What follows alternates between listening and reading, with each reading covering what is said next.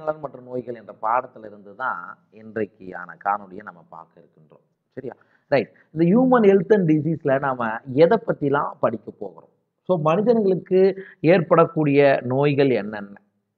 தொற்று நோய்கள் என்ன? அல்லது எளிதில் பரவக்கூடிய நோய்கள் எது? சரியா? ஜெனடிக் டிசார்டர்ஸ்ல ஒரு சில எடுத்துக்காட்டுகள்லாம் படிச்சிருப்போம் ஏற்கனவே. சரி, அந்த மாதிரியான எடுத்துக்காட்டுகள்லாம் படிப்போம். அப்புறம் நோய் தடை காப்பு அப்படின்னா என்ன, நோய் வராமல் எப்படி நம்முடைய உடல் வந்து அதை மேற்கொள்கிறது, அதை பற்றி படிப்போம். அதுக்கப்புறம் தவறான போதை பழக்க வழக்கங்கள், அந்த விடலை பருவத்தில் ஏற்படக்கூடிய எந்த மாதிரியான நிகழ்வுகளால் இந்த மாதிரியான தவறான பழக்க வழக்கங்களுக்கு மனிதன் செல்கின்றான். சரி, அதெல்லாம் எப்படி கண்ட்ரோல் பண்ணலாம். ஸோ இந்த மாதிரி நிறைய குறிப்புகள் உள்ளடக்கியது தான் இந்த ஹியூமன் ஹெல்த் அண்ட் டிசீஸ். சரிங்களா? சரி, அதிலிருந்து தான் நம்ம இன்னைக்கான பாடத்தை பார்க்க போகிறோம். பார்க்கலாமா? ரைட். உடல் நலம் நீண்ட காலமாக உடல் மற்றும் மனம் சார்ந்த நிலையாக கருதப்பட்டது.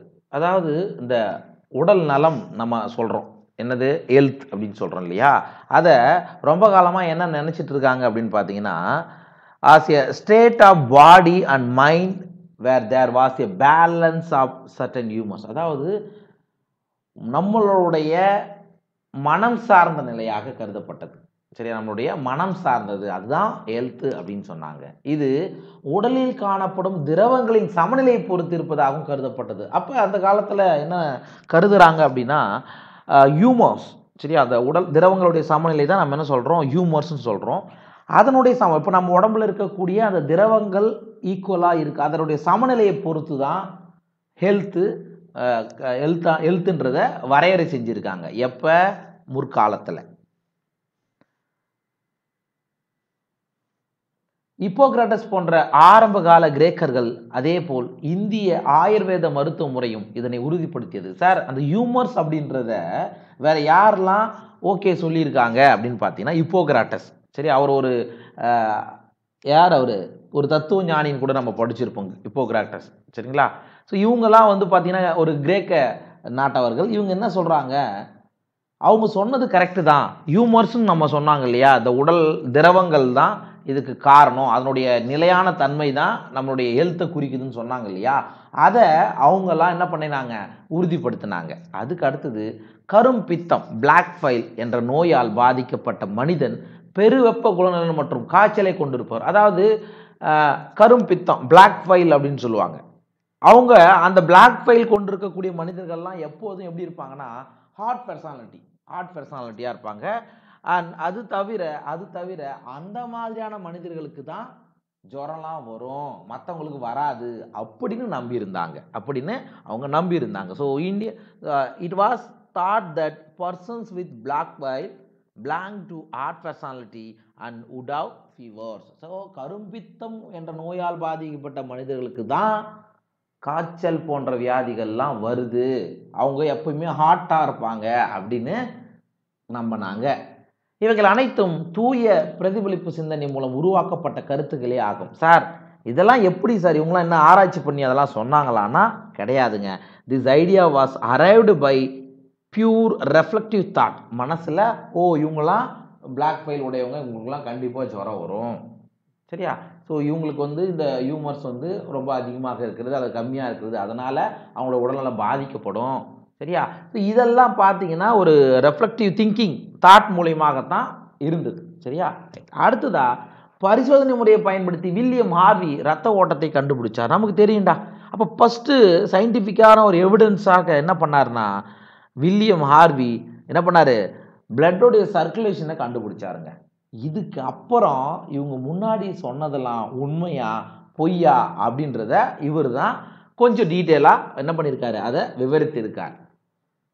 கரும்பித்தத்துடன் கூடிய சாதாரண உடல் வெப்பநிலையை கொண்ட ஒருவரின் உடலில் தெர்மோமீட்டர் பயன்படுத்தி செயல்முறை விளக்கம் செய்து மேற்கூறிய கருத்துக்களை புறம் தள்ளினார். இப்போ இதுக்கு முன்னாடி சொன்னாங்கல்ல, பிளாக் ஃபைல் இருக்கிறவங்களாம் ஹார்ட் பர்சனாலிட்டி, அவங்களாம் ஈஸியாக ஜுரம் வரும்.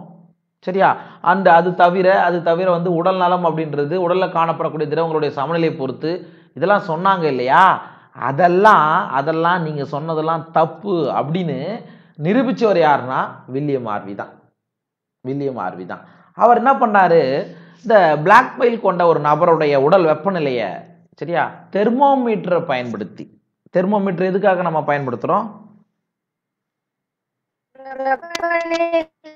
ஆமா, வெப்பநிலை சரியா, பாடி டெம்பரேச்சரை கணக்கிடுவதற்காக நம்ம அதை பயன்படுத்துவோம். The discovery of blood circulation by William Harvey using experimental method and the demonstration of normal body temperature in persons with black bile using thermometer disproved the good humor hypothesis of health. அப்ப இதுக்கு முன்னாடி இருந்த அந்த humour, good humour அப்படின்னு நம்ம சொல்லியிருந்தோம் இல்லையா, அதை புறம் தள்ளிவிட்டார். அது கிடையாது அப்படின்னு தள்ளிவிட்டார். ரைட். பிந்தைய ஆண்டுகளில் நரம்பு மண்டலத்தின் மூலம் மற்றும் நாளமில்லா சுரப்பி மண்டலத்தின் மூலம் நமது நோய் எதிர்ப்பு மண்டலமானது செயல்படுகிறது என்று கருதப்படும். சரி, இப்போ அதுக்கப்புறம் வில்லியம் ஆர்வி இதெல்லாம் ஃபைண்ட் அவுட்லாம் பண்ணிட்ட பிறகு என்ன ஆச்சுன்னா, நரம்பு மண்டலத்தினுடைய மூலம், நம்மளுடைய நரம்பு மண்டலம் இருக்கு இல்லையா, அதன் மூலமாகவும் நம்மளுடைய உடலில் இருக்கக்கூடிய நாளமில்லா சுரப்பிகள், எண்டோக்ரைன் சிஸ்டம் இருக்கு இல்லையா, அதன் மூலமாகவும் நமது நோய் எதிர்ப்பு மண்டலமானது செயல்படுகிறது எனக்கு அது. அப்போ நம்ம உடம்புல நோய் ஏதாவது வருதுன்னா நம்முடைய நரம்பு மண்டலமும் சரி, நாளமில்லா சுரப்பி மண்டலமும் சரி அதை எதிர்க்கிறது அப்படின்னு கருதப்பட்டது. இன் later years biology stated that mind influences through neural system and endocrine system our immune system and that our immune system maintains our health. சரியா, நம்மளுடைய நோய் எதிர்ப்பு மண்டலம் நம்ம உடம்புல இருக்கு இல்லையா, அது தாண்டா நோயை எதிர்த்து போராடுகிறது அப்படின்னு அதுக்கப்புறமா தான் என்ன பண்றாங்க, ஒரு ஒரு ஒரு என்ன சொல்றது, ஒரு முடிவுக்கு வராங்க. சரியா, நோய் எதிர்ப்பு மண்டலம் நம் உடலின் ஆரோக்கியத்தை பராமரிக்கிறது. சரியா, நம்மளுடைய உடம்புல இருக்கக்கூடிய இம்யூன் சிஸ்டம் என்ன பண்ணுது, அவருடைய ஹெல்த்தை, சரியா, அவருடைய ஹெல்த்தை மெயின்டைன் பண்ணுது. எனவே மனது மற்றும் மனநிலை நமது ஆரோக்கியத்தை பாதிக்கலாம். Of course hence mind and mental state can affect our health. Sir, மனது கூட நம்மளுடைய உடல் நலத்தை பாதிக்கலாம். சரியா, மென்டல் ஸ்டேட், சரியா, மனநிலை கூட, சரியா, நம்மளுடைய எதை, ஆரோக்கியத்தை, ஹெல்த்தை பாதிக்கலாம். ஸோ ஒன்லி டிசீஸ் வந்து தான் பாதிக்கணும் கிடையாது, நம்மளுடைய மனசும் சரி, மனநிலை கூட நம்மளுடைய ஆரோக்கியத்தை பாதிக்கிறது. புரியுதா?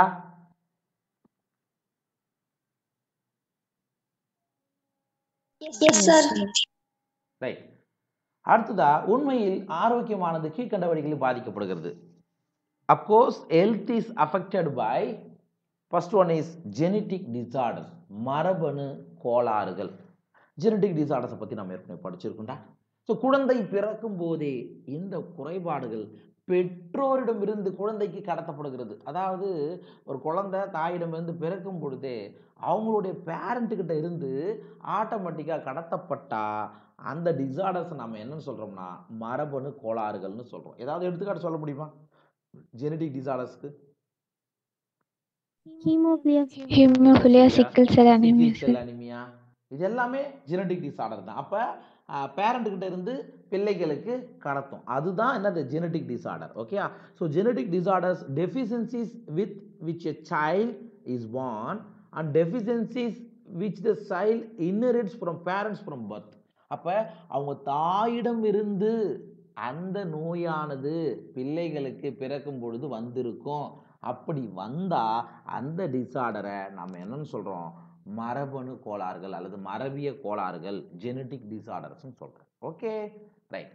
அடுத்தது வேற எதுலாம் நம்மளுடைய மனநலத்தை, நம்மளுடைய நலத்தை, உடல் நலத்தை அல்லது ஆரோக்கியத்தை பாதிக்கிறது அப்படின்னா நோய் தொற்று. நோய் தொற்று. அப்ப நோய் தொற்றுக்கு காரணம் யாரு, எதனாலலாம் இன்ஃபெக்ஷன் ஏற்படுகிறது நமக்கு? பாக்டீரியா, வைரஸ், பங்கை, புரோட்டோசோவா, அமீபா, இதெல்லாம். சரியா, ஸோ இவைகள் இன்ஃபெக்ஷன்ஸ் ஏற்படுறதுனால கூட நம்மளுடைய ஆரோக்கியம் பாதிக்கப்படுகிறது. ஓகேவா? அண்ட் அடுத்தது லைஃப் ஸ்டைல், வாழ்க்கை முறைங்க. எந்த வகையிலான உணவு மற்றும் நீரை நாம் பயன்படுத்துகிறோம் என்பது நமக்கு ரொம்ப முக்கியம். சரியா, ஒன்றும் இல்லை, நல்ல தண்ணி குடிக்கிறோம், நல்ல பியூரிஃபைடு வாட்டர் குடிக்கிறோம். ஸோ அப்போ நமக்கு வாட்டரால் ஏற்படக்கூடிய நோய் வராதுன்னு நம்ம எடுத்துக்கலாம். சரி, நல்ல ஹெல்த்தியான ஃபுட்டை நம்ம சாப்பிட்றோம். ஒன்றும் இல்லை, ஒரு சிலருக்கு வந்து பார்த்தீங்கன்னா வீட்டு சாப்பாட்டை தவிர ஹோட்டலில் போய் சாப்பிட்டா ஃபுட் பாய்சன் ஆகிடும். ஒரு சிலருக்கு ஃபுட் பாய்சன் ஆகிடும். சரியா? ஏன்னா அவங்க அங்கே பயன்படுத்தக்கூடிய எண்ணெய் போன்ற பொருட்கள் அவங்களுக்கு Srividya Srividya please mute your mic. Srividya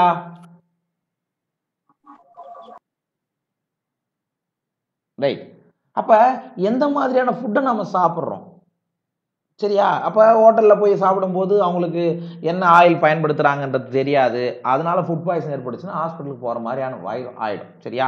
அப்போ நம்மளுடைய லைஃப் ஸ்டைல் கூட ஒரு மனிதனுடைய ஆரோக்கியத்தை பாதிக்கிறது அப்படின்னு சொல்கிறோம். அப்புறம் நம் உடலுக்கு நாம் கொடுக்கும் உடற்பயிற்சி என்ன பண்ண முடியுது? டெய்லி நம்ம எக்ஸசைஸ் செய்கிறோமா? சரி, டெய்லி எக்ஸசைஸ் செய்கிறோமா அப்படின்னு பார்த்தா உண்மையில் கிடையாதுங்க. சரி, ஏதோ ஒரு சிலர் டெய்லி ஆரோக்கியமாக இருப்பதற்கு உடல் என்ன பண்ணுவாங்க, எக்ஸசைஸ்லாம் செய்கிறாங்க. இப்போல்லாம் என்ன பண்ணுறீங்க, நீங்களாம் நல்லா படிக்கிற வேலையை மட்டும்தான் பார்த்துட்ருக்கீங்க. இப்போதைக்கு நீங்கள் உடற்பயிற்சியெல்லாம் கொஞ்சம் லைட்டாக கொடுங்க. ஓகேவா? அதே மாதிரி ஓய்வு நம்ம சொல்லவே தேவையில்ல. மோஸ்ட் ஆஃப் த டைம் நம்ம ரெஸ்ட் எடுத்துட்டு தான் இருக்கோம். சரியா? ஸோ இது கூட இந்த மாதிரி அப்போ தேவையான நேரத்தில் ஓய்வு எடுத்துக்கொள்ள வேண்டும். ஓகே? அதுக்கப்புறம் பழக்க வழக்கங்கள், ஹாபிட்ஸ். சரியா? இதெல்லாம் பாதிச்சுன்னா என்ன ஆகும்? நம்மளுடைய ஆரோக்கியமும் பாதிக்கப்படும். சரியா? Life style including food and water we take, rest and exercise we give to our bodies, habits that we how are lakh etcetera. நம்ம பழக்க வழக்கங்களை, நல்ல பழக்க வழக்கங்களை கொண்டிருக்கின்றோமா இல்லையா, இவைகள்லாம் எதை பாதிக்கிறது அப்படின்னா ஹியூமனுடைய ஹெல்த்தை பாதிக்கிறது. புரிஞ்சுதா?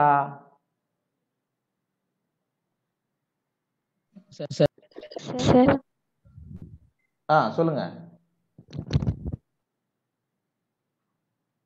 ஸோ எஸ் சொன்னீங்களா இல்லை டவுட்டா? எம்எஸ்சி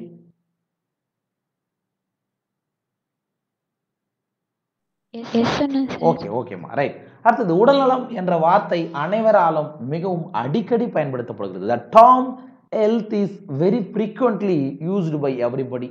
எப்பா உடம்பு நல்லா பார்த்துக்கோ. இப்போ நம்ம ஒரு பேரண்ட் வீட்டு எங்கன்னா ஒரு வீட்டுக்கு போகிறோன்னு வச்சுக்கோங்க, இல்லை நம்ம வீட்டுக்கு யாராவது கெஸ்ட் வராங்கன்னு வச்சுக்கோங்க, நம்மக்கிட்ட என்ன சொல்லுவாங்க, நல்லா படிடா புள்ள, இந்த நீட் எக்ஸாம் வரப்போகுது, நல்லா பாஸ் பண்ணணும், அண்ட் முக்கியமாக உன்னுடைய ஹெல்த்தை பார்த்துக்கோ. எல்லாருமே நம்ம சொல்கிறோம், எல்லாருமே பயன்படுத்துகிறோம், அடிக்கடி பயன்படுத்துகிறோம். அப்போ உடல்நலம் என்பதனை நாம் எவ்வாறு வரையறை செய்வது? சரிங்க, how to we define it? உடல்நலத்தை நீங்கள் எப்படி வரையறை செய்வீங்க? உடல்நலம் என்பது வெறுமனே நோய் இல்லாமை அல்லது உடல்நல தகுதி என்பது மட்டும் அர்த்தம் அல்ல. அப்ப health does not simply mean options of disease. அப்போ ஒருவனுக்கு நோயே இல்லை அப்படின்னா, நோயே இல்லைன்னா அவனுடைய உடல் நலம் நல்லா இருக்குன்னு அர்த்தம் கிடையாதுங்க. அது அவனுடைய ஹெல்த்தை குறிக்காதுன்றாங்க.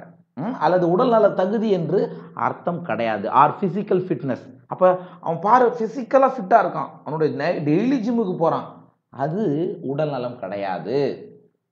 இது முழுமையான உடல் நலம், மனநலம் மற்றும் சமூக நலம் சார்ந்த செயல்பாடுகளில் இடர்பாடின்றி இருப்பதை குறிக்கிறது. உடல் நலத்துக்கான வரையறையை கொடுத்துருக்காங்க பாருங்க. It could be defined as a state of complete physical, mental and social well-being. இது தாண்டா உடல் நலத்திற்கான வரையறை. சரியா? அப்ப முழுமையான உடல் நலம், கம்ப்ளீட்டா பாடி ஹெல்த். சரியா? அண்ட் மனநலம், ஸோ மென்டலி எப்படி இருக்கணும்? ஸ்ட்ராங்காக இருக்கணும். ஃபிசிக்கலாகவும் மென்டலாகவும் ஸ்ட்ராங்காக இருக்கணும். அண்ட் சமூக நலம் சார்ந்த செயல்களில், சரியா, சோசியல் ஒர்க்லாம் நம்ம செய்கிறோம் இல்லையா, அந்த மாதிரியான செயல்பாடுகளில் இடர்பாடின்றி ஆக்டிவாக இருக்கணும். இப்படிலாம் இருந்தால் தான் அது எதை குறிக்கும்? ஹெல்த்தை குறிக்கும். டேர்ம் ஹெல்த்தை குறிக்கும்னு சொல்கிறோம். ஓகே? மக்கள் ஆரோக்கியமாக இருக்கும் பொழுது அவர்களது வேலையில் மிகவும் திறமை உள்ளவர்களாக இருப்பார். அப்கோர்ஸ் இதில் எந்த பிரச்சனையும் கிடையாது. ஒரு மனுஷன் ஹெல்த்து நல்லா இருக்குன்னு வச்சுக்கோங்க, சீக்கிரமாக இந்த வேலையை முடிறான்னா கடகடன்னு முடிச்சிடும். சரியா? இதுவே ஹெல்த்து சரியில்லாதவங்கள்ட்ட போயிட்டு இந்த வேலையை முடிச்சுட்டு வானா என்ன பண்ணுவான்? சரிங்க சார், முடிச்சுட்டு வரேன் சார், அப்படி பொறுமையாக போய் நடக்கும். அவ்வளோதான். அப்போ ஆரோக்கியமான கிட்ட இருக்கணும், சரி சார் இப்போ முடிச்சுட்டு வந்துடுறேன், அந்த மாதிரியான கண்டிஷன் யாருக்கு இருக்கும்? ஹெல்த் நல்லா இருக்கிறவங்களுக்கு மட்டும்தான் இருக்கும். when people are healthy they are more efficient at work. Okay? இதன் மூலம் உற்பத்தி திறன் அதிகரிக்கிறது மற்றும் பொருளாதார செழுமை ஏற்படுகிறது. அப்ப ஒரு மனுஷன் எஃபிஷியண்டா இருக்கானா என்ன ஆகும்? அவன் செய்யக்கூடிய வேலைகளில் அதிகமான ப்ரொடக்டிவிட்டியை உருவாக்க முடியும், உற்பத்தி திறனை அதிகரிக்க முடியும். ஸோ உற்பத்தி திறன்லாம் அதிகரிச்சிச்சுன்னா எக்கனாமிக் ப்ராஸ்பரிட்டியும் என்ன ஆகும், நல்ல அவனுடைய எக்கனாமிக் லெவல்லையும் அவன் உயருவான் அப்படின்னு சொல்கிறோம். Okay, when people are healthy they are more efficient at work, this increase productivity and brings economic prosperity. Okay, and சுகாதாரம் மக்களின் நீண்ட ஆயுளையும் அதிகரிக்க செய்கிறது மற்றும் தாய் சேய் இறப்பை குறைக்கிறது. அப்போ ஹெல்த் அல்லது உடல் நலம்னு சொல்கிறோம் இல்லையா, இது நல்லா நீ உடல் நலத்தோடு வாழ்ந்தனா, சுகாதாரமாக நீ வாழ்ந்தனா என்ன சொல்லுது, உங்களுக்கு நீண்ட ஆயுள் கிடைக்கும். நீண்ட ஆயுள்னா நம்மளுடைய லைஃப் ஸ்பேன் வந்து என்ன இருக்கும், கொஞ்சம் லென்த்தியாக இருக்கும். அண்ட் இது தவிர தாய் சேய் இறப்பையும் குறைக்கும். இப்போ ஒன்றும் இல்லைப்பா, ஒரு ஹெல்த்தி உமன் வந்து குழந்தை பெற்றெடுக்கிறாங்கன்னு வச்சுங்க, அவங்க ஆரோக்கியமாக இருக்காங்க. அப்போ தாயும் சேயும் எப்படி இருப்பாங்க, நல்லாவே இருப்பாங்க. இதுவே கர்ப்ப காலத்தில் தாயானவள் ஒழுங்காக சாப்பிடலை, நல்லா ஆரோக்கியமான உணவை எடுத்துக்கொள்ளலை அப்படின்னா அவளும் வீக் ஆகிடுவா, குழந்தையும் வீக் ஆகிருக்கும். அப்போ பிறக்கும் பொழுது என்ன ஆகலாம், மேபி இறப்புகள் கூட ஏற்படலாம். அப்போ ஆரோக்கியமாக இருந்தால் மட்டும்தான் நீங்கள் தாய் சேய் இறப்பை குறைத்து ஆரோக்கியமான குழந்தையை பெற்றெடுக்க முடியும். ஹெல்த்தாக இருந்தால் மட்டும்தான். சரியா, ரைட். அப்போ நீண்ட ஆயுள் அதிகரிக்க வேண்டும்னாலும் தாய் சேய் இறப்பை குறைக்க வேண்டும்னாலும் நீங்கள் ஹெல்த்தியாக இருக்கணும், அதான் அர்த்தம். ரைட். அடுத்தது சரிவிகித உணவு அப்படின்னா என்னடா, சரிவிகித உணவுனா என்ன, பேலன்ஸ்டு டயட் அப்படின்னா என்ன? சாப்பாட்டுக்கு ஈக்குவலா அனைத்து ஊட்டச்சத்துக்களும் கிடைக்கிற மாதிரி சாப்பாடு. ஆமாப்பா, ஒன்றும் இல்லை, வெறும் என்ன சொல்கிறோம், இப்போ நம்ம சாப்பாடு சாப்பிட்றோம், வெறும் ரைஸ் மட்டுமா எடுத்துக்கிறோம், வெறும் சோறு மட்டுமா சாப்பிட்றோம், ப்ளஸ் அது கூட புரோட்டீனாலான சாம்பாரை ஊற்றிக்கிறோம். புரியுதா, அது கூட அந்த சாம்பாரில் விட்டமின் நிறைந்த கேரட்டை போடுறோம். புரியுதா, சரியா. இன்னும் வேறு என்னென்னலாம் வேணும், அப்போ ஒரு ஈவினிங்கில் ஒரு சின்ன ஸ்நாக்ஸ். ஓகே, அந்த மாதிரி. அப்போ எல்லாமே புரோட்டீன் விட்டமின் எல்லாமே சரிவிகிதமாக கலந்துருக்கணும், அதுதான் சரிவிகித உணவு. வெறும் சப்பாத்தி மட்டும் சாப்பிட்றது, வெறும் ரைஸ் மட்டும் சாப்பிட்றது என்பது சரிவிகித உணவு ஆகாது. ரைட்டா, பேலன்ஸ்டு டயட். தனிநபர் சுகாதாரம், பர்சனல் ஹைஜீன். சரியா, நல்லா க்ளீனாக இருக்கணும். பார்த்தா ரொம்ப அப்படியே நீட்னஸாக இருப்பான்ப்பா, எப்போ பார்த்தாலும் டெய்லி குளிக்காமல் ஒரு நாள் கூட ஸ்கூலுக்கு வந்தது கிடையாது, அந்த மாதிரி இருக்கணும். சரியா, தனிநபர் சுகாதாரம் மற்றும் வழக்கமான உடற்பயிற்சி, டெய்லி எக்ஸசைஸ் செய்யணும், are very important to maintain good health. அப்போ ஒரு நல்ல உடல் ஆரோக்கியத்தை, நல்ல உடல் நலத்தை நீங்கள் பராமரிக்க வேண்டுமெனில் நீங்கள் எடுத்துக்கொள்ள வேண்டியது சரிவிகித உணவு, தனிநபர் சுகாதாரம் மற்றும் வழக்கமாக நீங்கள் என்ன பண்ணணும், நல்ல உடற்பயிற்சியை செய்யணும். இப்படிலாம் செஞ்சீங்கன்னா தாண்டா உங்களுடைய ஹெல்த் ஆரோக்கியமானதாக இருக்கும். ஓகேவா, ரைட். உடல் நலம் மற்றும் மனநலம் ஆரோக்கியத்தை காப்பதற்காக யோகா பண்டைய காலம் தொட்டே பயன்படுத்தப்படுகிறது. எல்லாருமே இதை கேள்விப்பட்டிருப்பீங்க. இப்போல்லாம் பார்த்தீங்கன்னா யோகா தான் எல்லாம், எக்ஸசைஸ், மன வளத்துக்கும் உடல் நலத்துக்கும் ஏற்றது யோகா அப்படின்னு சொல்லிட்டு எல்லா வயதினரும் அதை பண்ணிட்டு தான் இருக்காங்க. சரியா, yoga has been practised since time இம்மோமோரியல் to achieve physical and mental health. இது பாருங்க, அப்போ யோகா என்பது ஒன்லி உடல்நலம் மட்டும் கிடையாது, மனதை ஒருங்குபடுத்துவது, மனநலத்தையும் உள்ளடக்கியது என்பதை நீங்கள் மனதில் வைத்துக் கொள்ள வேண்டும்.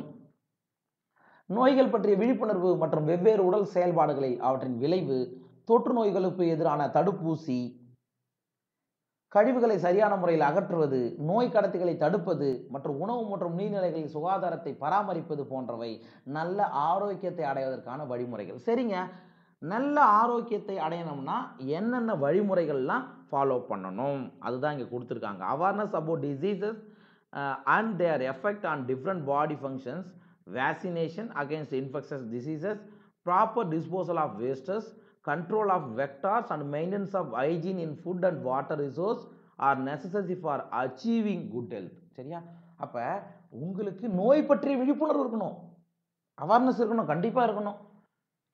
வெளியில் போகாத, மாஸ்க் போடாமல் போகாத அப்படின்னு சொன்னால் கேட்கணும். நான் கெத்தாக போகண்டா, மாஸ்க் இல்லாமல் போகண்டானா கொரோனா வரத்தான் செய்யும். அப்போ நோய்கள் பற்றி, அப்போ நம்ம படித்த ஸ்டூடெண்ட் அல்லது படித்த ஒரு டாக்டர் நம்ம சொல்கிறாங்கன்னா அதை நம்ம ஏற்றுக்கணும். இந்தந்த முன்னெச்சரிக்கை நடவடிக்கைகள்லாம் நீங்கள் என்ன பண்ணணும், எடுக்கணும். அப்படி இருந்தாதான் நல்ல ஆரோக்கியத்தை உங்களால் பெற முடியும். சரியா? வெவ்வேறு உடல் செயல்பாடுகள் அவற்றின் விளைவு, நம்மளுடைய உடல் ஃபங்க்ஷன் நல்லா ஆகுதா, சரியா, மைண்டு வேலை செய்தா, இதெல்லாம் நம்ம உணரணும். மைண்டு வேலை செய்தா, சரியா? அல்லது இப்போ ஏதாவது வயிற்று வலி வருதா, இதுக்கு என்ன பிரச்சனை, அதை பற்றி வயிற்று வலி ஏன் வருது, அதை பற்றிய ஒரு சில அறிவுகள் உங்களுக்கு வேணும். சரியா? அந்த தொற்று நோய்களுக்கு எதிரான தடுப்பூசி இப்போ நமக்கு தெரியும். இப்போ என்ன பண்ணுறோம், கோவேக்சின், கோவிஷீல்டு இதெல்லாம் போட்டோம். சரியா? அப்போ தொற்று நோய்களுக்கு எதுக்கான தடுப்பூசி போட்டால் தான், தடுப்பூசி போட்டால் மட்டும்தான் கொரோனாவிலேருந்து நம்ம தப்பிக்க முடியும் அப்படின்ற மாதிரியான உங்களுக்கு ஒரு அறிவு இருக்க வேண்டும். அதை நீங்கள் உணர வேண்டும். அதுக்கடுத்தது கழிவுகளை சரியான முறையில் அகற்றுவது. நம்ம உடலுக்கு உள்ள உருவாகக்கூடிய கழிவுகளாக இருந்தாலும் சரி, டெய்லி மோஷன் போகணும், ஒரு சிலர் 2-3 நாள் கூட ஆகும். சரியா? அதெல்லாம் பிரச்சனைகளை கொண்டு போய் விட்டுரும். ஓகே, அப்போ கழிவுகளை சரியான முறையில் அகற்றுவது. நோய் கடத்திகளை தடுப்பது. நோய் கடத்திகள்னா யாருங்க? நோய் கடத்தினா யாரு? வெக்டார்னா யாரு? கொசு, ஈக்கள். கொசு, ஈக்கள். சரி, அப்போ கொசு பரவுதுன்னா கொசு என்ன பண்ணிடணும், முதல்ல நீங்க கண்ட்ரோல் பண்ணிட்டீங்கன்னா அதனால நோய் பரவுவதை தடுக்க முடியும். சரியா? மற்றும் உணவு மற்றும் நீர்நிலைகள் சுகாதாரத்தை பராமரிப்பது. சரியா? நீங்க சாப்பிட்ற ஃபுட்டுலையும் சுகாதாரமானதாக இருக்கணும். திறந்து வச்சுட்டு சாப்பிடக்கூடாது, அல்லது சாப்பாடெல்லாம் மூடி வச்சிருக்கணும். ஓகேவா? அதுக்கப்புறம் நீர்நிலைகளை சுகாதாரத்தை பராமரிப்பது நமக்கு தெரிஞ்ச ஒன்று தான். இப்போ நம்ம ஒரு குளத்தோட தண்ணியை குடிக்கிறோம், அல்லது ஒரு கிணத்துலேருந்து தண்ணியை குடிக்கிறோம்னா அந்த கிணத்துல மனிதர்கள் குளிப்பதையோ அல்லது ஆடு மாடுகள் குளிப்பாட்டுவதையோ நீங்கள் பயன்படுத்தக்கூடாது. சரியா? இதெல்லாம் நீங்கள் பண்ணீங்கன்னா மட்டும்தான் நீங்கள் குட் ஹெல்த்தை அச்சீவ் பண்ண முடியும், நல்ல ஆரோக்கியத்தை அடைய முடியும்னு சொல்கிறாங்க. உடலில் ஒன்று அல்லது பல உறுப்புகள் அல்லது உறுப்பு மண்டலங்கள் கடுமையாக பாதிக்கப்படும் போது இதன் காரணமாக உடலில் பல்வேறு விதமான அறிகுறிகள் தோன்றுகின்றன. இதனால் நாம் ஆரோக்கியமாக இல்லை என சொல்கின்றோம். தம்பி, ஒன்றும் இல்லை, நம்மளுடைய உடம்புலையோ அல்லது நம்ம உடம்புல இருக்கக்கூடிய சில ஆர்கன்லையோ அல்லது உறுப்பு மண்டலங்கள்லையோ ஏதாவது பாதிப்புகள் ஏற்படும் பொழுது நம்ம என்ன சொல்கிறோம், நம்ம உடம்புல சில சிம்டம்ஸ் ஏற்படும். கண்டிப்பாக சிம்டம்ஸ் அண்ட் சைன்ஸ் ஏற்படும். ஓகே, அப்போ நம்மளா புரிஞ்சிக்க வேண்டியது தான்.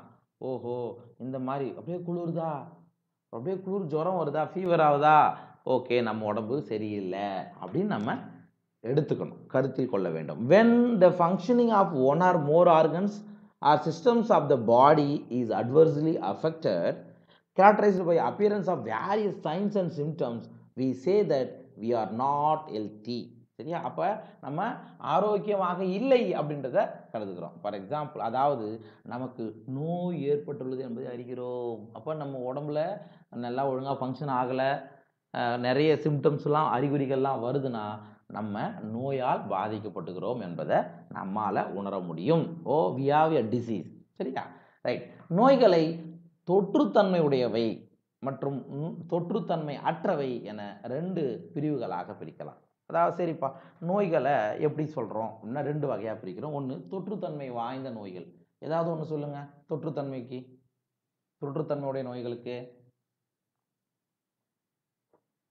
Corona sir. கொரோனா, கண்டிப்பாக கொரோனா. தொற்றுத்தன்மை அற்றவை, நான் infectious disease. Cancer sir. AIDS, okay, cancer சொல்லலாம்.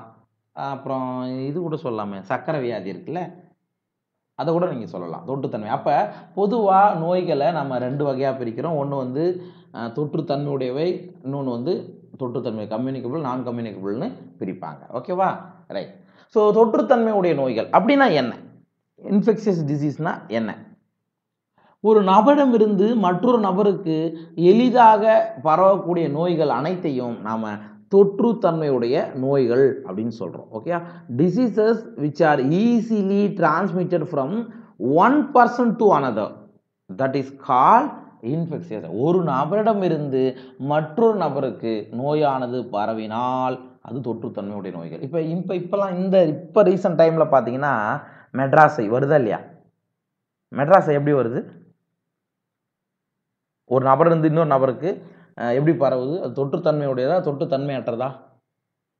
தொற்றுத்தன்மை உடையது. ஆமா, அவங்க பயன்படுத்தின அவங்க கண்ணில் கை வச்சு எங்கன்னா வேற எங்கன்னா கை வச்சிருந்து அங்கே நீங்க கை வச்சு உங்க கண்ணில் பட்டு ஆட்டோமேட்டிக்காக என்ன ஆகிடும், அந்த நோய் பரவிடும். சரிங்களா? அப்போ ஒரு நபரிலிருந்து மற்றொரு நபருக்கு எளிதாக பரவக்கூடிய நோய்களை நம்ம என்ன சொல்லலாம், தொற்றுத்தன்மையுடைய நோய்கள்னு சொல்லலாம். சரிங்களா? ரைட். தொற்று நோய்கள் மிகவும் பொதுவானவை மற்றும் நம்மில் ஒவ்வொருவரும் சில சமயங்களில் இதனால் அவதிப்படுகின்றோம். கண்டிப்பா இன்ஃபெக்ஷன் டிசீஸால யாராவது எனக்கு, நான் இது வரைக்கும் பிறந்ததுலேருந்து எனக்கு நோயே வந்தது கிடையாது, யாராவது சொல்ல முடியுமா? சொல்லவே முடியாது. சின்ன வயசில் ஹாஸ்டலில் போய் படிச்சிங்கன்னா தெரியும், ஹாஸ்டலில் சேர்ந்து படிச்சிருந்தீங்கன்னா தெரியும், கண்டிப்பாக தொற்றுத்தன்மை நோய்கள் இல்லாத மாணவர்களே இருந்திருக்க மாட்டாங்க. சரி, அதனால் நம்ம என்ன பண்ணியிருப்போம், நிறைய அவதிகளையும் பட்டிருப்போம். Infectious diseases are very common and every one of us suffers from this at some time R other. Okay, right. AIDS போன்ற தொற்று நோய்கள் மிகவும் அபாயகரமானவை. எய்ட்ஸ் தொற்று நோய் இல்லைன்னு முன்னாடி சொன்னீங்க, கரெக்டா இல்லையா? ஆமா. ஏன் இங்க தொற்று நோயின்னு நம்ம சொல்றோம்? யாராவது ஒரு நபருக்கு எய்ட்ஸ் இருந்தா அவங்களோட பாலியல் உறவு வைத்து கொண்டால், யார் உறவு வைத்து கொண்டாலும் அவங்களுக்கு பரவும், அதனால அது தொற்று நோய் தான்பா. ஓகேவா எம்ஸ்டி? அப்ப எய்ட்ஸ் அப்படின்றது என்ன டிசீஸ்? Infectious disease. சரியா? மிகவும் அபாயகரமான ஒன்று. எய்ட்ஸை பற்றி நம்ம நிறைய கேள்விப்பட்டிருக்கோம். அப்போ எய்ட்ஸ் என்பது இன்ஃபெக்ஷியஸ் டிசீஸ், தொற்றுத்தன்மை வாய்ந்த நோய், தொற்றுத்தன்மை அற்றது கிடையாது, பார்த்துக்குங்க. ரைட். அதாவது அதில் எய்ட்ஸை பற்றி படிக்கும்போது நம்ம ஜென்ரலாக என்ன பண்ணுவோம், எய்ட்ஸ் ஒன்லி உடலுறவு கொண்டால் மட்டுமோ அல்லது அவர்களுடைய ரத்தத்தை மாற்றிக்கொண்டால் மட்டுமே தான் அந்த நோய் பரவும். சும்மா எய்ட்ஸ் நோயால் கூட பழகுவதாலலாம் அந்த நோய் ஒட்டிக்காது. அந்த காரணத்தை வச்சு நீங்கள் சொல்லியிருப்பீங்க. ஆனால் பொதுவாக எய்ட்ஸ் என்பது ஒரு தொற்றுத்தன்மை வாய்ந்த நோய் என்பதை ஞாபகம் வச்சுக்கங்க. ரைட்.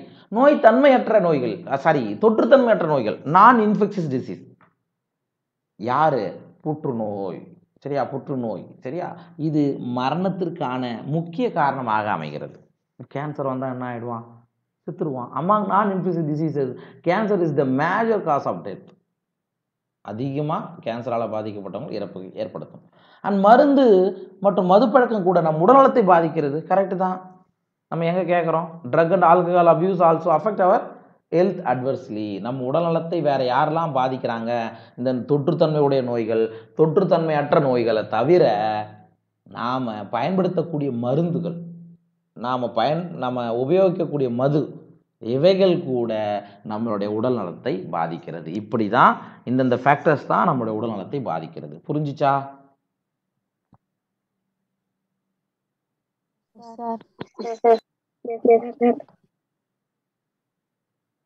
ரைட். அடுத்தது மனிதர்களில் பொதுவான நோய்கள், காமன் டிசீசஸ்.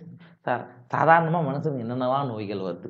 பாக்டீரியாவில் என்னென்ன நோய் வருது, வைரஸால் என்னென்ன நோய் வருது, பூஞ்சைகளால் என்னென்ன நோய் வருது, அதுக்கப்புறம் அமீபாவால் என்ன நோய் வருது, ஓகே, புரோட்டோசோவாக்கெல்லாம் என்னென்ன நோய்கள்லாம் வருது, அதெல்லாம் பற்றி தான் நம்ம பார்க்க போகிறோம். ரைட்டா? பாக்டீரியங்கள், வைரஸ்கள், பூஞ்சைகள், புரோட்டோசோவாக்கள், எல்மின்தஸ் போன்றவை மனிதர்களை நோய்களில் ஏற்படுத்தும் பரவலான உயிரினங்கள் ஆகும். Okay, a wide range of organisms belonging to bacteria, viruses, fungi, protozoans, helminths etc. could cause diseases in man. So மனிதர்களில் பரவலாக நோயை ஏற்படுத்தக்கூடிய நுண்ணுயிரிகள் பாக்டீரியா, வைரஸ், பூஞ்சை, புரோட்டோசோவா, எல்மின்ஸ். சரியா? பார்த்துக்கோ. இத்தகைய நோயை ஏற்படுத்தும் உயிரினங்கள் நாம் எவ்வாறு அழைக்கின்றோம்? பேத்தோஜன்கள் என்று அழைக்கின்றோம். அதாவது நோய் கிருமிகள், நோயை ஏற்படுத்த வல்ல நுண்ணுயிரிகளை நாம் என்னன்னு சொல்றோம்? நோய் கிருமிகள்னு சொல்றோம். ஓகேவா? So such disease causing organisms are called pathogens. அதைத்தான் நம்ம பேத்தோஜன் சொல்றோம். பெரும்பாலான ஒட்டுண்ணிகள் நோய் கிருமிகளாக இருக்கின்றன. ஒட்டுண்ணிகள்னாவே நமக்கு தெரியும், பாராசைட்னாவே என்ன? ஓம்புயிரி, ஓஸ்ட்டுக்கு மேலே தொட்டிக்கிட்டு வாழும் அண்ட் ஓஸ்ட்டுக்கே டிசீஸை காஸ் பண்ணும். ஓகே, அப்போ மேக்சிமம் இந்த பாராசைட்ஸ்லாம் எப்படி இருக்குன்னா பேத்தோஜன்களாகத்தான் இருக்கின்றன. எப்படி இருக்கு? நோயை உண்டாக்க வல்ல நோய் கிருமிகளாகத்தான் இவைகள் இருக்கின்றன.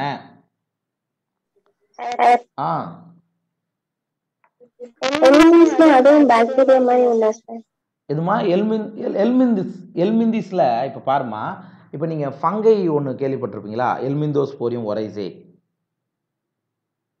கேள்விப்பட்டிருக்கீங்களா? அது கூட வரும். சரியா? இப்போ அதாவது எல்மிந்தோஸ்போரியம் ஒரைசே அப்படின்றது ஒரு ஃபங்கை. ஆனால் இங்கே எல்மின்ஸ் அப்படின்றது என்னன்னா ஒரு என்ன சொல்லுவாங்கன்னா ஒரு சின்ன புழு மாதிரியான அமைப்புமா, சின்ன வாம், ஒரு பேராசைட்டிக் வாம். கரெக்டாக சொல்லப்போனால் அது ஒரு ஒட்டுண்ணி புழு. இங்கே எல்மின்ஸ் அப்படின்னு சொல்கிறது, எல்மிந்தோஸ்போரியம்னு சொன்னால் அது பூஞ்சை, எல்மின்ஸ் அப்படின்றது ஒரு பேராசைட்டிக் வாம். ஓகேவா? அது ஒட்டுண்ணி புழுக்கள், தமிழ் எக்ஸாக்டாக சொல்லப்போனால் ஒட்டுண்ணி புழுக்கள் தான் இந்த எல்மின்ஸ்னு சொல்லுவோம். ரைட். இப்போ எல்மிந்தோஸ்போரியம் ஒரைசேனா நெல்லில் நோயை ஏற்படுத்தக்கூடியது, அதை நீங்கள் ஞாபகம் வச்சுக்கோங்க. எல்மிந்தோஸ்போரியம் ஒரைசே, ஒரு நிமிஷம் அதையும் நான் சொல்லிடுறேன். எக்ஸாக்டாக எல்மிந்தோஸ்போரியம் ஒரைசே அப்படின்றது ஒன் செகண்ட். கரெக்ட், அது ஒரு ஃபங்கை தான்ப்பா. எல்மிந்தோஸ்போரியம் ஒரைசே அப்படின்னா நெல்லில் நோயை ஏற்படுத்தக்கூடிய பூஞ்சை. எல்மின்ஸ் அப்படின்னு சொன்னால் ஒரு பாராசைட்டிக் வாம். Okay, right. ஸோ இந்த மாதிரியான பேத்தோஜன்கள்லாம் ஓம்புயிர்களில் வாழ்வதன் மூலம். இங்கே ஓம்புயிர் யாரு? ஓம்புயிர்னா யாரு? ஓஸ்ட்னா யாரு? ஹியூமன் தான்ப்பா. யாருக்கிட்ட? ஹியூமனாக இருக்கலாம் அல்லது அனிமலாக இருக்கலாம்.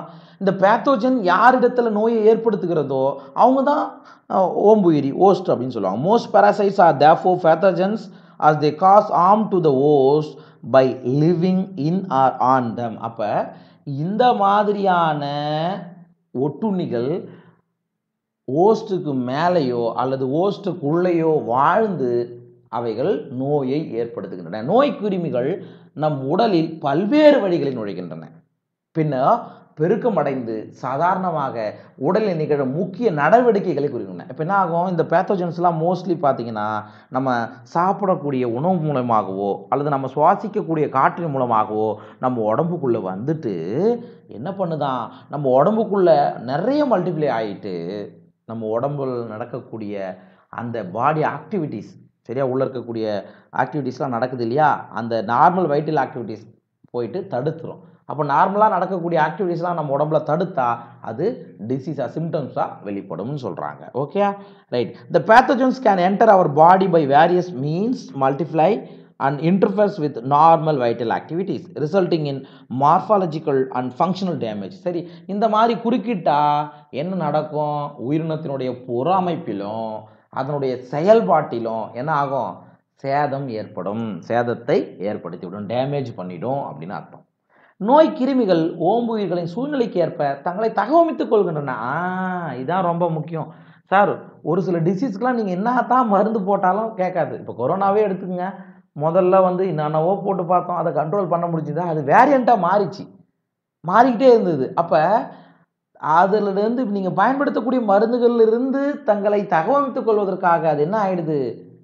சூழ்நிலைக்கேற்ப தங்களை மாற்றிக்கொள்கின்றன. அதனால தானே நம்ம கண்டுபிடிக்கக்கூடிய மருந்து கரெக்டாக அதுக்கு கரெக்டாக இல்லாததுக்கான காரணம் இதுவும் ஒன்றுன்னு சொல்லுவாங்க. சரிங்களா? ரைட்.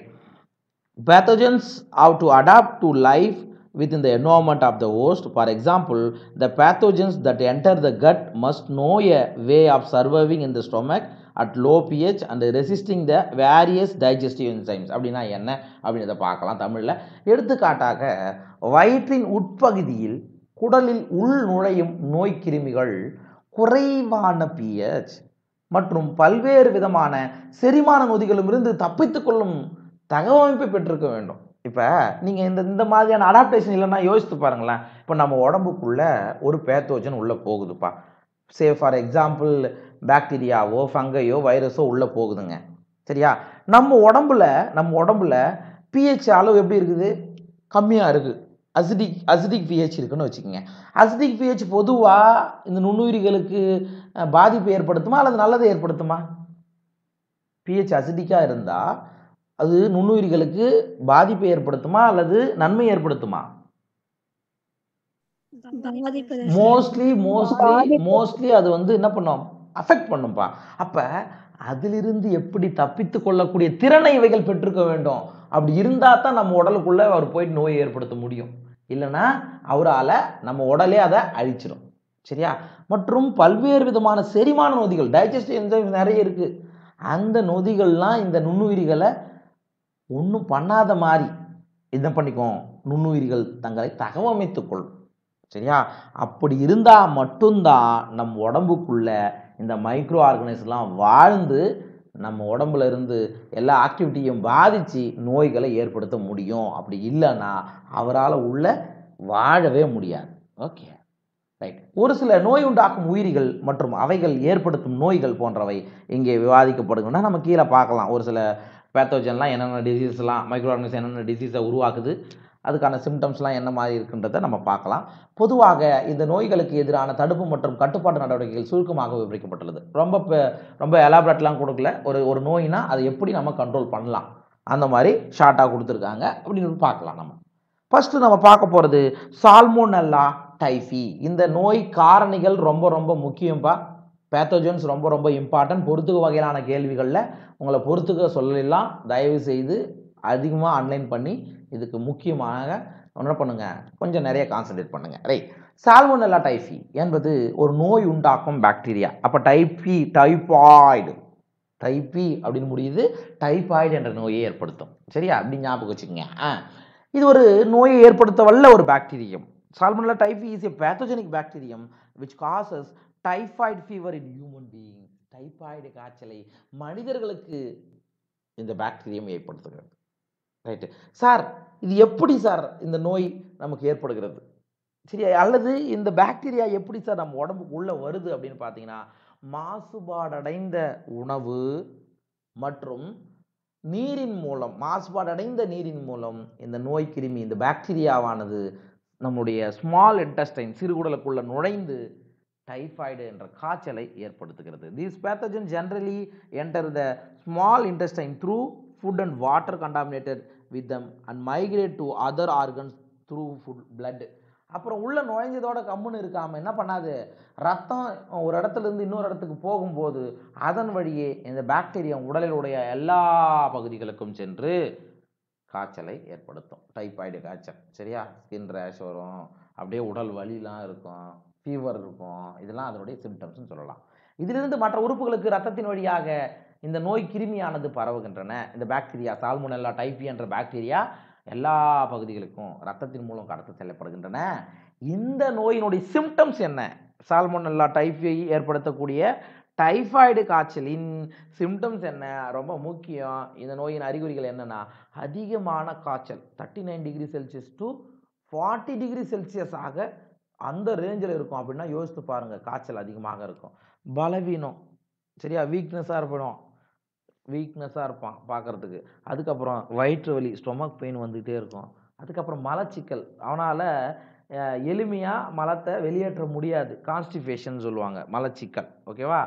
அதுக்கு அடுத்தது தலைவலி, ஒரே ஹெட்டேக்காக இருக்கும். ஓகே. அதுக்கப்புறம் பசியே எடுக்காது. டைபாய்டு வந்தவங்கலாம் என்ன பண்ணுவாங்க, சாப்பிட்னே தோணாது, ஏதாவது தயிர் சாதம் இந்த மாதிரி தான் கொடுப்பாங்க.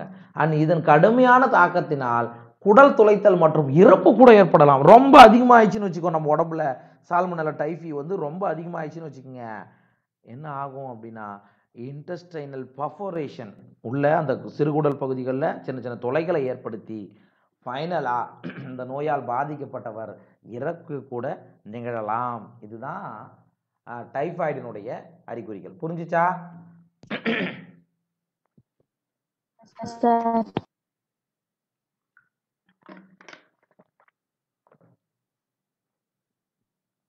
ரைட்.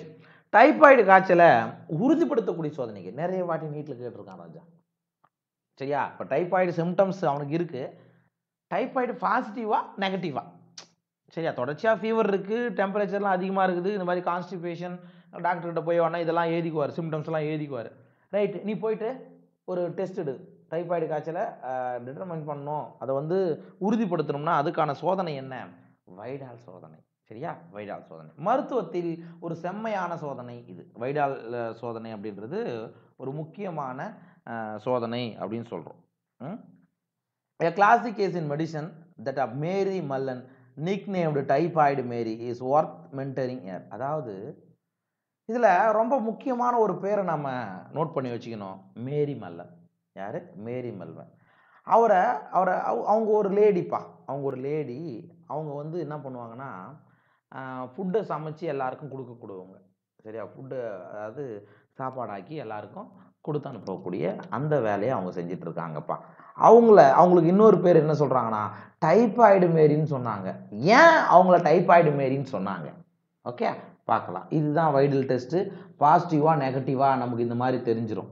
ஓகே, குவான்டிடேட்டிவ் டியூப் டெஸ்ட்டில் பார்த்தீங்கன்னா வைடால் டெஸ்ட்டு பாசிட்டிவா நெகட்டிவா அப்படின்றது நமக்கு நல்லாவே தெரிஞ்சிடும். பார்த்துக்கலாம்.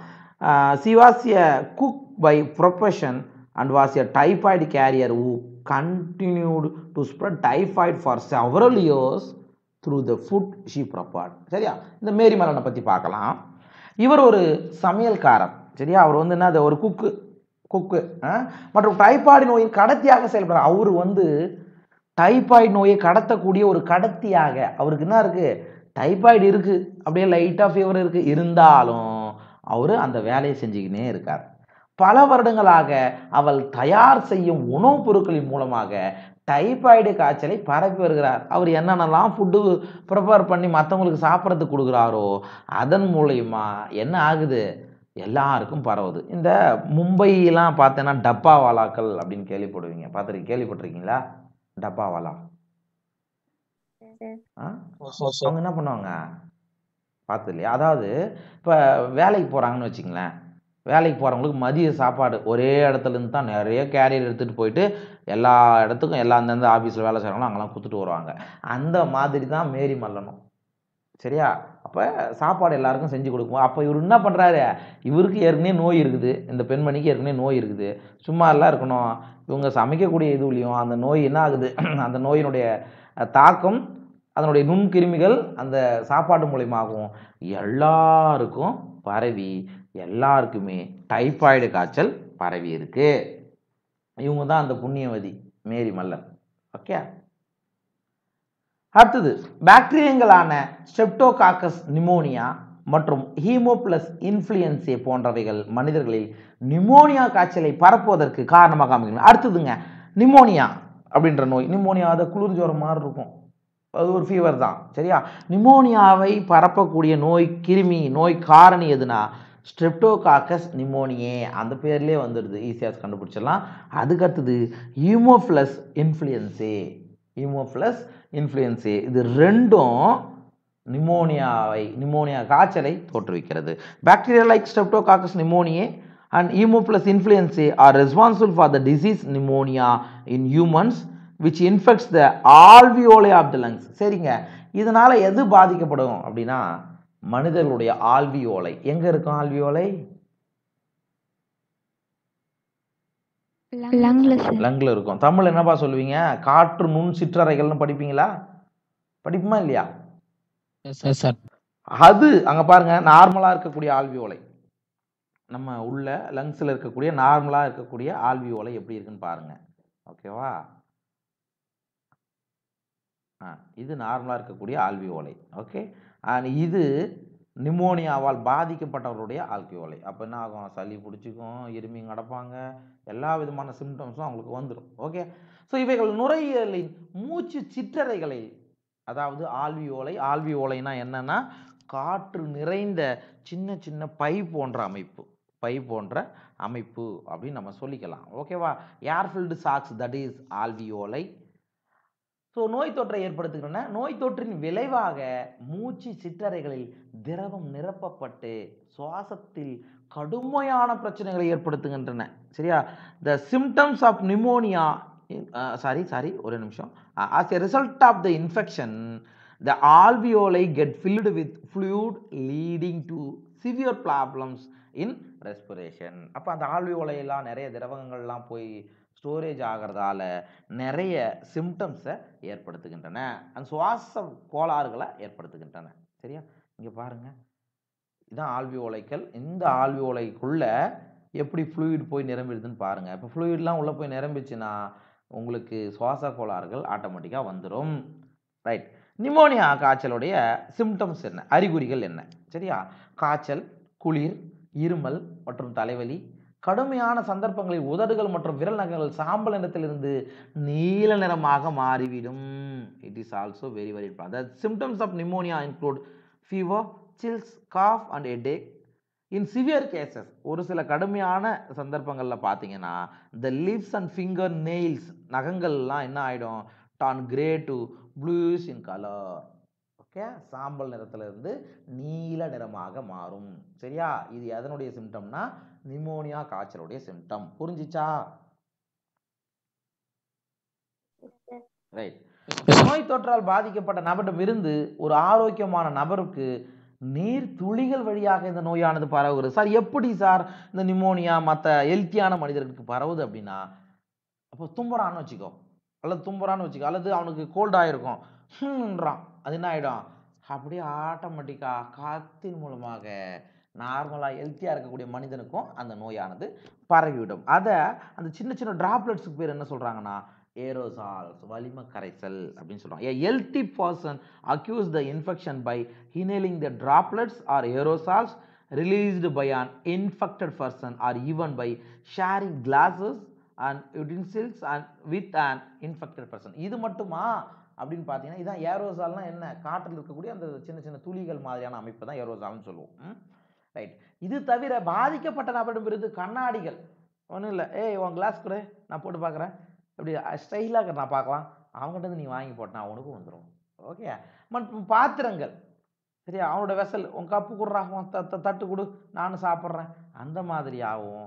அல்லது அவன் யூஸ் பண்ண துண்டு, உன் டவுல் எடுத்துக்கிறேன் நான் துவைச்சிக்கிறேன், அவன் யூஸ் பண்ண சோப்பு, அவன் யூஸ் பண்ண ப்ரஷ்ஷு, சரி, இந்த மாதிரிலாம் போகும்போது சரி நட்பு, ஏன்னா நட்பு, நான் ஒன்றா 2 பேரும் ஒன்றா சாப்பிடுவோம், ஒன்றா படுப்போம், ஒன்றா குளிப்போம், ஒன்றா ஒரே சோப்பு எடுத்துக்குவோம், இந்த மாதிரிலாம் இருந்தீங்கன்னா ஆட்டோமேட்டிக்காக அந்த டிசீஸ் ஆனது பரவும். அவ்வளோதான். அதுக்கடுத்தது வயிற்றுப்போக்கு, பிளேக், டிப்தீரியா போன்றவைகள் பாக்டீரியாவால் மனிதருக்கு ஏற்படும் சில நோய்கள். வேற என்னெல்லாம் பாக்டீரியாவால் ஏற்படக்கூடிய நோய்கள் அப்படின்னு பார்த்துட்டிங்கன்னா, வயிற்றுப்போக்கு, டிசென்ட்ரி, சரியா, டிசென்ட்ரி ஏற்படும். ஓகே. டிசென்ட்ரினா அப்புறம் என்ன ஆகும், அந்த என்ன சொல்லுவாங்க, சீதபேதி, அமீபிக் சீதபேதி கேள்விப்பட்டிருக்கீங்களா? அமீபியாசிஸ் கேள்விப்பட்டிருக்கீங்களா இல்லையா? அப்புறம் இந்த சாதாரண டிசென்ட்ரி பார்த்தோன்னா சைஜெல்லா அப்படின்ற ஒரு சிற்றினத்தால் ஏற்படும். கேள்விப்பட்டிருப்பீங்களா என்னன்னு தெரியல. நார்மலாக வயிற்றுப்போக்குக்கு காரணம் ஈகோலை பாக்டீரியா கூட வயிற்றுப்போக்கு ஏற்படுத்தும். யூஸ்வலாக இந்த வயிற்றுப்போக்குக்கு வந்து சைஜெல்லா, SHIGELLA, சைஜெல்லா ஸ்பீசிஸ், ஓகே, அது ஏற்படுத்தும். அதுக்கப்புறம் பிளேக்கு, எலி காய்ச்சல் கேள்விப்பட்டிருக்கீங்களா? இதுக்கு முன்னாடி இருந்திருக்கும், இப்போ கிடையாது. இப்போ எப்படி நமக்கு கொரோனா வந்து நிறைய பேரை காவு வாங்கிச்சோ, அந்த மாதிரி எலி காய்ச்சல் ரொம்ப பிளாக் டெத்துன்னு சொல்லுவாங்க. ஓகே, அது கூட என்ன பண்ணியிருக்கு, நிறைய இறப்பை ஏற்படுத்தியிருக்கு. அப்போ இந்த எலி காய்ச்சல் வந்து பார்த்தீங்கன்னா எர்சினியா பெஸ்டிஸ், வேணா தெரிஞ்சுக்கங்க, ஒன்றும் பிரச்சனை இல்லை. எர்சினியா பெஸ்டிஸ் அப்படின்ற மைக்ரோ ஆர்கனிசத்தால் ஏற்படக்கூடிய நோய் தான் பிளேக் நோய். பிளேக் நோயின்னு சொல்கிறோம். அதுக்கப்புறம் டிப்தீரியா, நமக்கு தான் தெரியுமே, டிப்தீரியாவோட நோய் காரணம் என்ன, கார்னி பாக்டீரியம் டிப்தீரியே.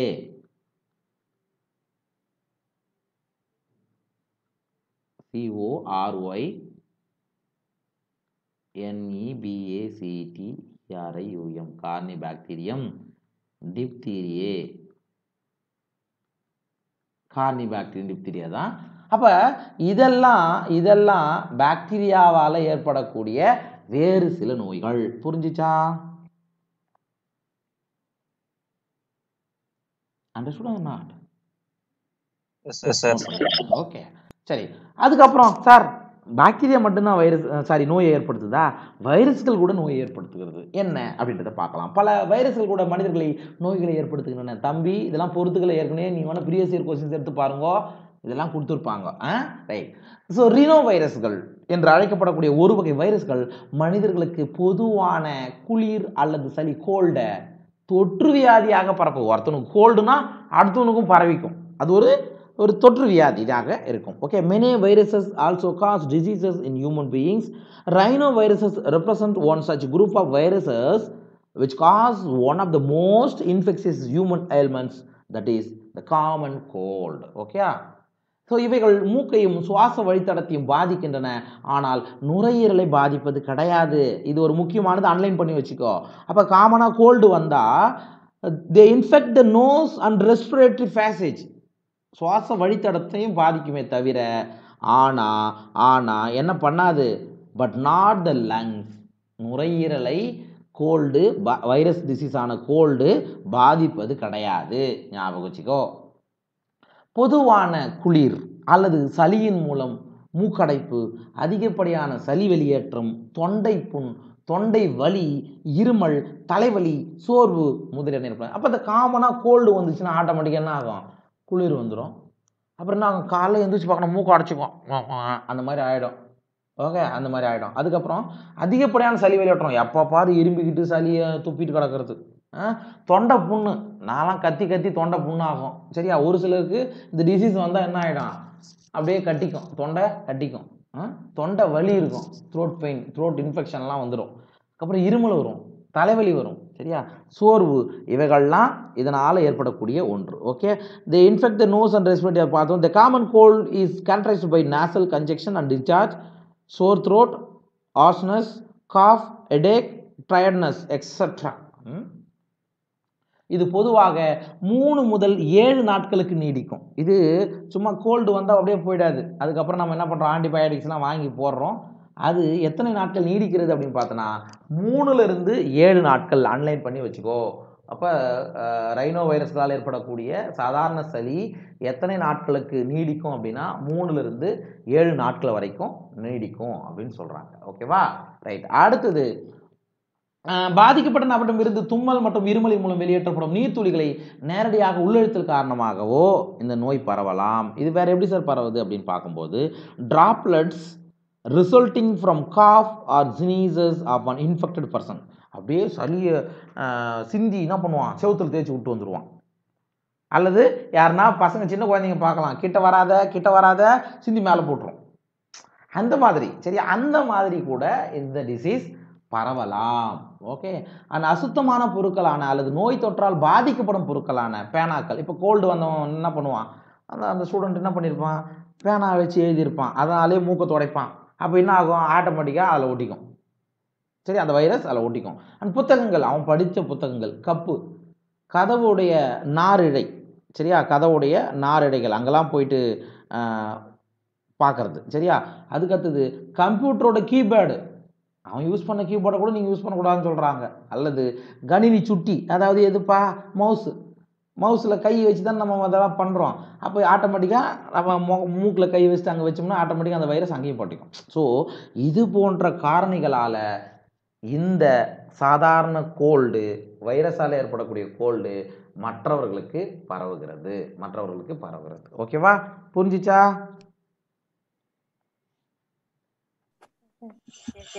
புரிஞ்சிச்சா? ரைட், ஓகேப்பா. ஸோ இதோட இருக்கட்டும். இதனுடைய தொடர்ச்சி நம்ம அடுத்த கிளாஸில் நம்ம கண்டினியூ பண்ணலாம். ஏதாவது சந்தேகங்கள் இருந்தால் மட்டும் நீங்கள் கேளுங்க.